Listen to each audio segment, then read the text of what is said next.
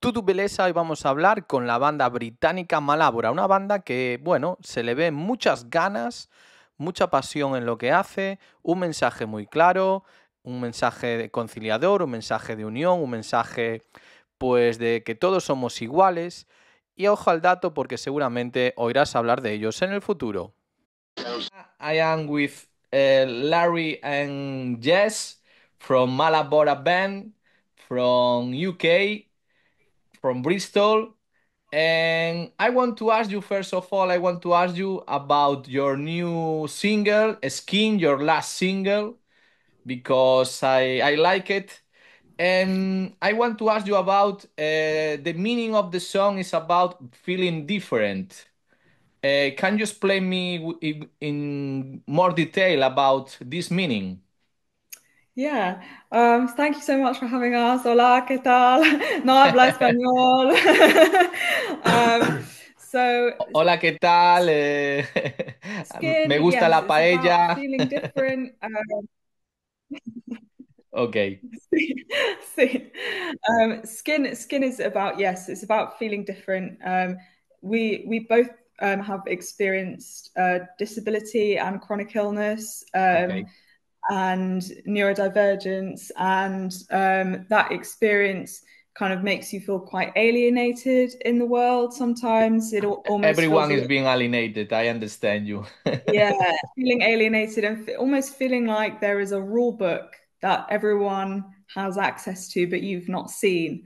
And so feeling like you're being treated differently and you don't really understand why. And it's a bit of an angry response to that to say, we'll never be like you. We might have tried when we were younger, but that's not going to work. And we're kind of trying to be proud and defiant about being different, and feeling like we're not going to conform, even though there is pressure to be sort of normal. Okay. Do you feel that people with disability and understand this message? And Yes, we're feeling that the song really reached people who understand how it feels to be treated differently, and who feel, yeah, left out or isolated from society because they are disabled or because they are autistic or something like this. yes. And yeah, that's really how we've managed to reach our audience, is by talking about these issues. Okay. Your this single Skin was produced by a bearded of Skinred, Mike Demus. What do you think Yes. that Mike brought new to your music?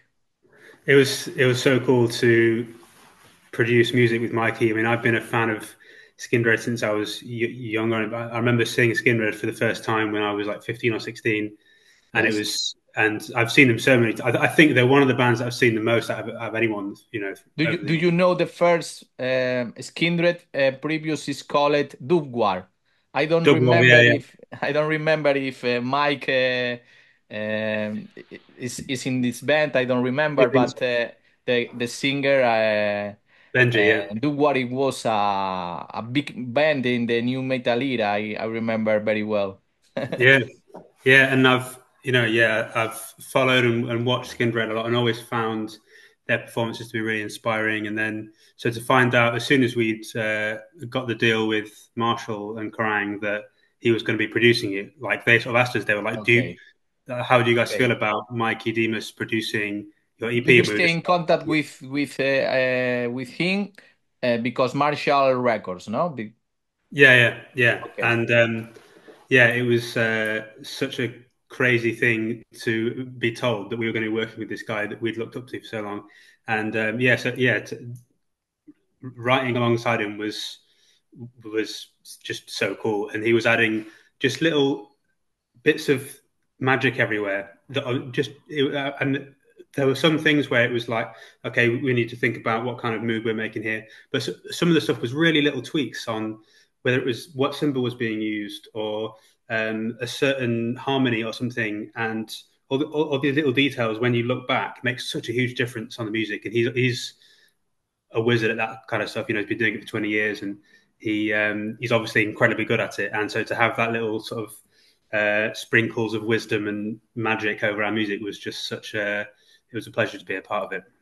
He has very background, no? Because he worked with different bands, and Skindred actually is one of the most important British band in the world. I think I watched it one time. I assisted in a live show in Resurrection Festival 4 years ago, and remember because the show it was a party because he played a cover of Prodigy and different kind of songs that all the audience stay enthusiastic, no, with all the songs.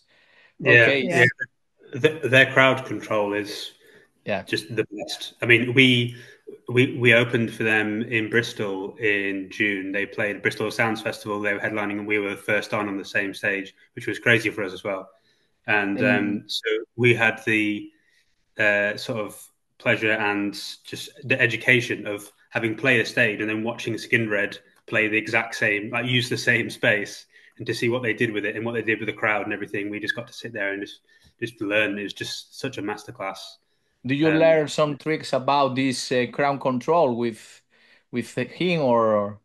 Yeah, I mean, I think the thing that I took from that performance particularly was the flow. So they played for like an hour and a bit, but the show almost never stops. It's like they sort of they walk on and they're building up, and then by the time all the full band's playing, everyone's already going mental.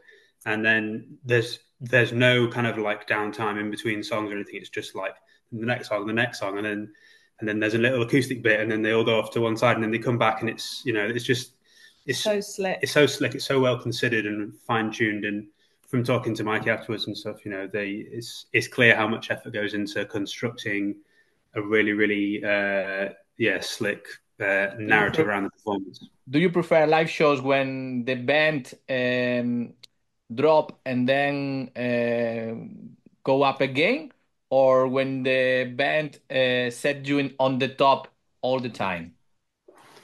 I guess it depends how long it is. I think for like headline sets that are like over an hour, I think you've got to bring it down a bit. Yes. Yeah. It's good to have a bit of variety, and that makes the big moments really big when you bring it down a little bit. But if you only have a 30-minute support slot, which is what we usually do, you don't have time to do an acoustic. We don't think doing a gentle song during a 30-minute support slot is a good idea for us. We just want to just go big for 30 minutes and make it as memorable as possible. Yeah. I understand. It's different when you are a support band and when you are a headliner, no? Yes. Yeah. Okay, I am hearing you. I am hearing your first song, Ego. I suppose that is your first song. Is true? Ego? Yeah. Yeah. Frozen. Do you feel that? Oh, you're back. No, yes, Ego. Yeah. Okay. Do you feel that in these 4 years, do you have developed new skills as musicians? Yes. Massively. Yes. Yeah, I mean, I think you can just tell by listening. If you listen to Ego and then you listen to Skin or the songs that we've got coming out at the moment, it's quite different. You can still tell that it's us. You can still hear our signature in the grooves and in the way that the songs are structured and the sound of it kind of. But it's just, I mean, these days it's way more mature and considered. And I mean, back in those days, like sort of 4 or 5 years ago, for me at least personally, like my approach to songwriting was quite. It was a little bit surface level. I think it was the way we used to write songs when we were more junior was like writing songs that we thought sounded good and riffs that were cool and choruses that sounded big and things that were interesting, and then the vocals would go on top, and that was kind of it. And the vocals meant whatever they meant, and then that was it, song done. Whereas now it's like the emotional intent behind everything is really considered, whether it's the lyrics or the instrumental. It's all got to come back to the intent that we want to deliver behind the song. So it's, for example, Skin. You talked about the sort of the idea of feeling different and feeling frustrated and angry about that. that's something that when I started writing the instrumental, I was really sitting with that feeling. I was having a day where I really felt I was struggling with communicating with people and what was happening with myself and my own journey with being ill for a long time. And that really, really sort of came out in how I was writing the instrumental. And then so the dialogue then develops between me and Jess, where she develops that into a vocal part and lyrics, while us and the rest of the band build the song around it. And we're always sort of checking back in on how is the song delivering the intent that we started with, which is why I think the songs that we do these days are so much more mature and just complete, really, than like 5 years ago when it was way less thought through, really. Yeah, and I think, you know, now we have a clear identity and we know what we're trying to say and what we're trying to do. It's like what Larry said, you know, we think Ego's a good song, but there isn't the same deep sort of emotional intent behind it as there is with our music now. And I think you can tell the difference. And also, I hadn't learned to scream at that point. Yeah, there's no screaming. So it's quite different vocally, I think. Yeah. But I feel that you have your own personality in that song. I agree with you. No, now you are more a greater band, but at the same time, I feel that your first record represents your music as a band. Is my opinion. Yeah, I'd agree with that. And I mean, I think since then as well as everything else, we've just got better at what we do. We've been doing it for that long, and we played a lot of shows, and we've done a lot of recording sessions, and we've worked with loads of great producers. Like we did a few. Well, we did the Origins EP with Ramesh, who's worked with people like Bring Me the Horizon and Nova Twins and all these people. And at the moment, we're doing some music with Lewis Johns, who's worked with all sorts of bands that are just incredible. And so, as we've been exposed to these people, and obviously the likes of Mikey Demus, that it's just naturally you just get better and you learn how to make music that sounds better than what you did 5 years ago. You are learn every time. Every time. Okay. What are you most proud of you have achieved in these years? Maybe when you won the Kerrang prize or when?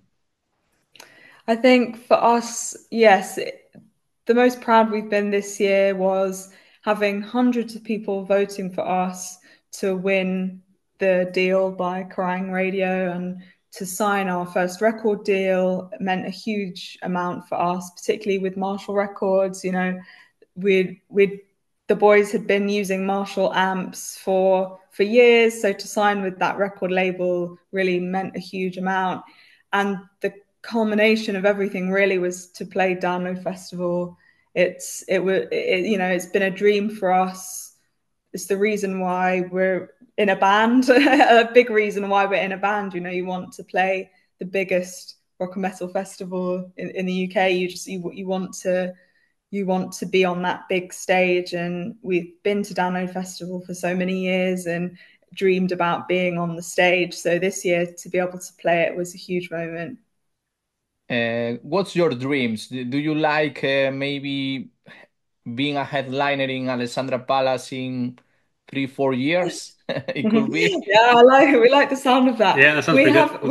We have big dreams. Yeah. You know, we want to be an arena band. We want to play arenas. That's what we want, you know, for our big career goals. But yeah, we want to headline huge venues and tour around the world. And you know, we've not been to Europe yet. We've not been to mainland Europe. We know we have fans there. We want to get there. We want to get to the USA. And we want USA to make lots of is one of albums. your dreams to play in that continent yet? America Latina or all of it, Mexico, everything. Argentina? Everywhere. We want to get everywhere. We know we have thousands of fans in America. Well, yeah, I mean, the US is our largest country for listeners. Yeah. And more so than the UK, even though we're from here. So, we absolutely have to get out there at some point. We have to go to. It's very hard to achieve goals in America to British bands. I Bring Me Horizon that you told is one of the band that have successful in America, but another ones I think that it's very difficult to be successful there. No, I Yeah. I Yes. I feel Yes. Well, what's really helped us reach audiences in America is TikTok. TikTok. That's how we have so many listeners in America. People who listen to our music is because they found us on TikTok. So it's helped us reach a global audience, whereas before, without TikTok, we would have just been a UK band, Yeah. you know. But we now have fans all over the world. Which is great for us because it means that we can build audiences in different markets before we play there. So, I mean, we've got our eyes set on all the EU festivals, like you said, like you were saying, Resurrection Fest and Yeah, we Rock want to Up, play Resurrection Fest. Do you like Rock it? Am Ring. Yeah, Oh yeah, that would be sick. that'd be Um, amazing. yeah, and like all of the EU festivals that everyone plays, and And as sorry, you told about TikTok. Do you have a professional user in TikTok, or are you the the Yeah, the workers poster. that Yeah, it's us. It's release? us. yeah, it's literally just us. We It's just we us. sit there and think about what might or might not work, and Yeah. kind of make the videos anyway, whether or not we I decide it'll mean, work or not. it would be great to have a professional TikTok person doing it for us. Maybe one day, but we've just done it ourselves a lot of the time.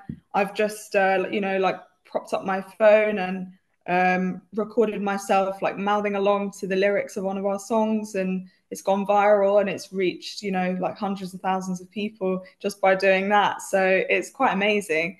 But yeah, Yeah, it's it's really all us, powerful. all us. Okay, and do you think that the old school way release an album, uh, release some video clips is the past, or maybe you need to combine different styles, social networks, old school? What do you think about it?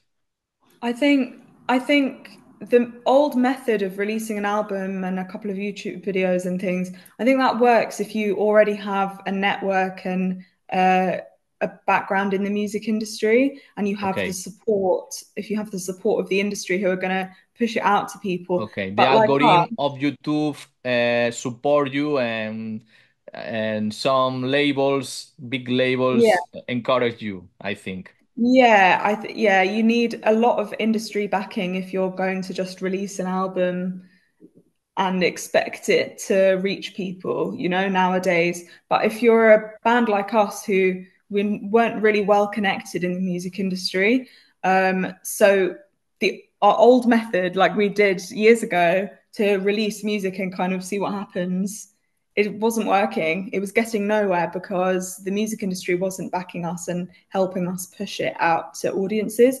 So that's why we think TikTok is a really powerful tool for Wow. artists who don't have that music industry backing, because it's at the tips of your fingers. You can just reach these audiences that you wouldn't have been able to before. But do you think that is more TikTok is more powerful than Kerrang magazine or BBC radio, or What for do you you? think?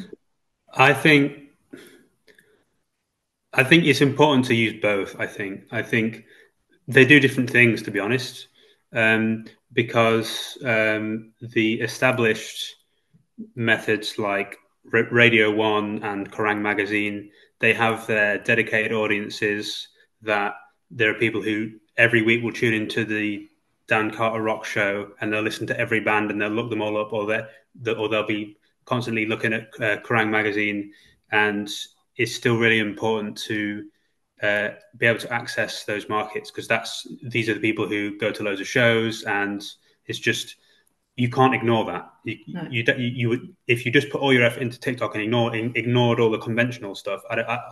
In my opinion, that would be unwise. But what TikTok is for is just finding new people and it's sort of like a really niche way of accessing people that like your very specific thing that you're doing, your very specific genre or your messaging or whatever it is about your band.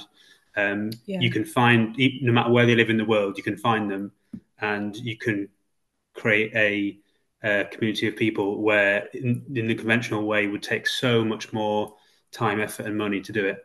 It's Yes, very the music. interesting that you are talk to me because I am from another generation when doesn't exist any mobile or internet. And for me, old school is the only way that I hear music. I hear music watching videos in YouTube channels or hearing albums, entirely albums in the Spotify platform. And I don't understand very well how is the way to people love only hear 10 seconds or 20 seconds of a song, only the chorus, only the main part of the song. And for me, is when you told us these statements, I feel that I am living in a different era as the young Yeah, people. No? yeah. I mean, to be honest, TikTok, it has obviously its benefits, but it's also it is, as you say, it's not great for encouraging people to appreciate a whole piece of Like an music Yes, album, yeah. because or an yes. album because it's very Because driven of on that, short attention span. nobody records an album nowadays. Well, I yes, think so. yeah, because you can make a career on TikTok, but you have to just release singles. It's not. But we do want to release albums. Yeah. So it's why it's The concept TikTok. of the album it will be disappear maybe. Only Yeah, sees the single and 10 seconds on the single. yeah, that's the Yeah. danger of it. I think it's important, and this is something that we talk about a lot, is all of these things, whether it's TikTok or YouTube or whatever, they're all just tools that Yes. as an artist that we have at our disposal to try and reach new people. TikTok is essentially it's like a fishing net. You're just like trying to scoop through people who might like your music, and everyone else who doesn't like it just kind of slips through. That doesn't mean that that's the only way that people can interact with your music. I mean, what I was astonished by when our music started going, when Jess's video started going viral on TikTok, is the relationship between um, TikTok views and Spotify streams. Like you can see it. We have all the like all the charts and graphs and stuff. You can see when the video gets 500,000 views, and the song that's in the video straight away gets all these streams, and people are listening to the full song. Um, and which I before that happened, I kind of would have been pretty skeptical that people listening to music on TikTok wouldn't necessarily appreciate the whole thing. But if people are going to TikTok to find new artists, it's a platform that they then leave, and then they go and listen to your music, and we hope then go and listen to the rest of your music, and you do find that like when our song Disorder went viral, all the streaming numbers for all our other songs all went up loads. So they Yeah, clearly for are. discovering music is maybe the best tool. But the times have changed. I understand, and the lesson that I learned is that you need to adapt for the changes. Yeah, Kerrang magazine, I think that nowadays is not in paper anymore. It's no longer paper. It's only Online. in website. It's a sample that the times have changed because in my in my childhood, if you want to know about a band, you need to buy a magazine in the yeah. library, no? It's That's the I same for our childhood. I still do it. I He still still buys magazines.